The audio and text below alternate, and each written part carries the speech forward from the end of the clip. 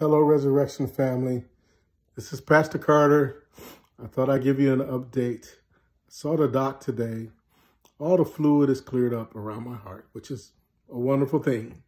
But I still have pneumonia in my left lung. And as you can tell, my voice is still very raspy.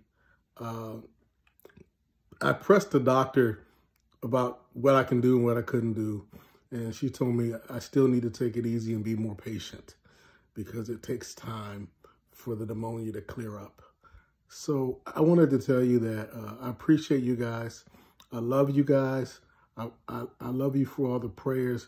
And I also love you for continuing to support Resurrection, your church, with your presence and with your finances. And I look forward. I'm biting at the bit.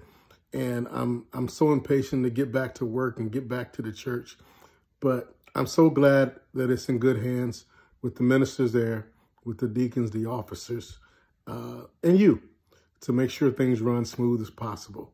So pray for me.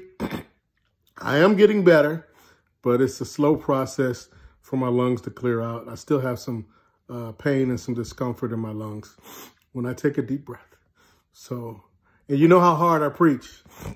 I'll be coughing and hacking all over the place. So I love you guys, and I pray that I get to see you real soon. God bless.